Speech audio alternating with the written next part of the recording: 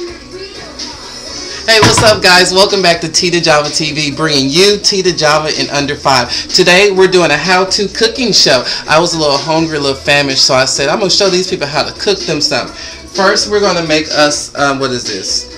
I guess chicken teriyaki with jasmine rice. All you have to do is get yourself some success bag rice that cooks for like a minute or so. It says 4 minutes. No, it says a minute. 10 minutes. So it's been cooking for a little bit longer than that because I like my rice to be cooked. Well done. You're going to get yourself some squash. I already cut up some of this, but this is squash, and then this is zucchini. No, this is squash, and this is zucchini. You cut up like a whole one. I'm going to show you how to cut it up in a few minutes. Get you a 1/3 of an onion, some mushrooms, some chicken that you diced up, and chicken breast is always like the best for me. That doesn't have a lot of fat on it because I like to cook healthy. And half of a bell pepper. So let's get it. I already warmed up my pan here, and I've already had the rice cooking. So what I want to do is I want to get the bread. I love making garlic bread. It's like the best thing in the world. So let's get some regular bread. I use like white wheat. I love white wheat. My grandma has always used it ever since I was like little, so that's been like my favorite. But anywho, get yourself some butter. I use country crock. It makes me feel like I'm healthy. I'm not eating a lot of butter, but it's spread, which is good. Oh, I'm making a mess. Spread the butter on the toast. It's very, very, like, extremely simple. Just like you making regular bread. But the only thing with this bread is like you putting some seasoning on it. That's it. Let me move this out the heat because that's getting a little warm. And what I did in my wok, I just put a little oil. I hope you can see everything that I'm putting up here. This is just regular olive oil, 100% pure. I cook in olive oil. Everything I cook is in olive oil because like it's so much better for you. Now with your bread, put a little pepper on it. Oh, that's a new thing of pepper. Go fast, baby. Just a little of the pepper. And garlic powder.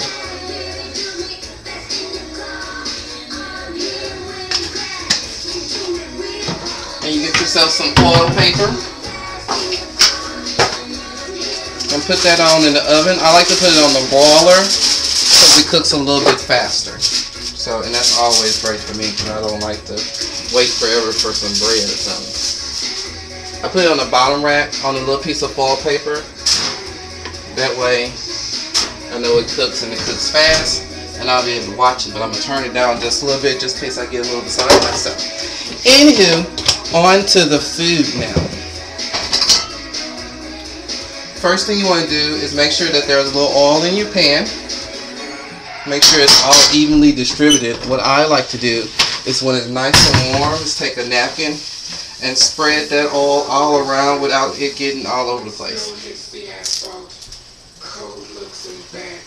After which, I take my meat. I like this chili garlic sauce. It's really good. You can find it in all your Asian restaurants, Asian dishes, etc. Just put a little of that in there and it gives it a little kick. I like me a little kick in my food. A dab, however much you want. I like this McCormick. It's called garlic and basil. It's really good. Sprinkle a little of that in there, as well as some savory all-purpose seasoning. Notice I'm not using salt. Salt is not our friend here in America. We need to figure that out, but until we do. I also put in a little of the stir-fry sauce. This sauce, baby, when I tell you it's like the best thing in the world, it's the best thing in the world. Mix all that up. Ooh. Put a little garlic powder in there as well. Love that garlic powder. Mix all that up and dump it right on in there. Hear that good old sizzle whizzle. While that's cooking, You want to spread it around in that pan. Let it cook. Make sure that your heat stays on medium. That's always a good thing. Now what you want to do is cut up that onion and those other squash and zucchini and mushrooms. With the onion, I just cut it like straight up in a strip. I like the crunch of a little onion. Now if you're cooking this for a date, I would say no onion or limit your onion because of the fact you don't want to kiss anyone and you smell just like onion. That's not cute, not at all. I'm going to dump that right on in that same thing I had that chicken in. Cut up my bell pepper. Notice I have washed everything before. I want to let you guys know that. Everything has been pre-washed. Now we get our vegetables and everything from overseas sometimes, and so you want to make sure that you're washing all that overseas nastiness off of it, just in case there is any on there. You know, there might be here in America nastiness on some food, but yet and still you gotta be safe with all your produce. Cut your zucchini and your squash. I like to cut it right down the middle and then bust it down the middle again. That way you have 4 pieces off that one and just cut them all up in little bite-sized cubes.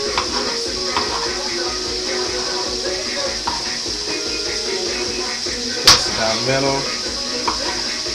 That chicken is smelling pretty good. I also cook that rice, like I said, beforehand. That way, the rice is usually the longest thing that takes to cook. I'm going to give this a good stir.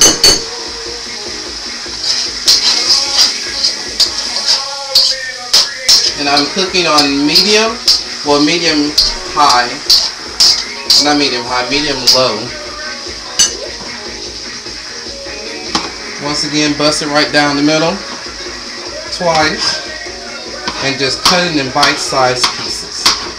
Love squash and zucchini. Oh, it's so good. I try to eat healthy, and this is the way I do. Not eating with salt, not eating with a lot of grease.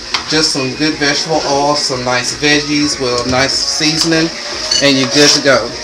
Check on this bread if I don't burn that up. That's doing pretty good. With my mushrooms, I like to just turn it top side down and just slice it down the middle. That way you get some good pieces of that mushroom in every bite. Ooh, that chicken smells so good, you guys.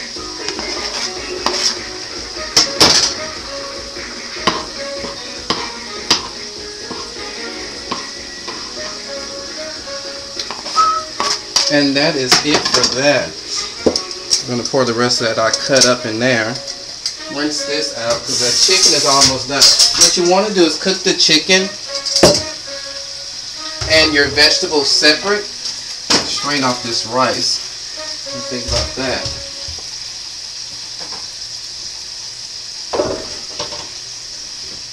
Right. With your vegetables, you want to season it the exact same way. Put a little of that good old hot sauce in it, chili. Put some of your garlic and basil from McCormick in it. Oh, I might as well put the rest of that on in there. That's going to be good. Put some of that savory all-purpose McCormick in there as well.